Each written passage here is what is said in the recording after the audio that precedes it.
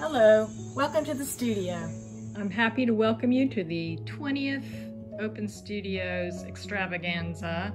I have been a part of every one of them for over 20 years. That makes me a little old. My studio is fairly small, but it works quite well for what I do. I paint watercolors, and they don't take up a lot of space.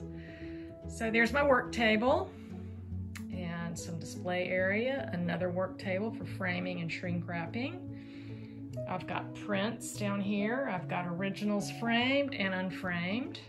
I'll do a quick tour around and then I will focus in on a few individual pieces. You can find my work on lynnGreerArt.com.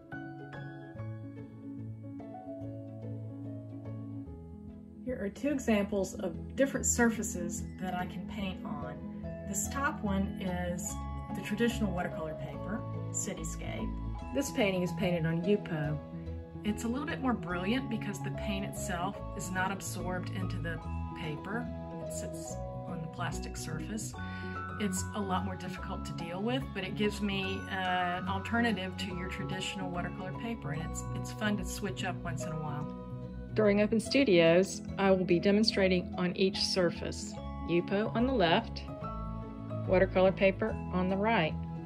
I'll pick a photograph and paint the same scene on each, and you'll be able to see the differences and you'll be able to choose which one you like best.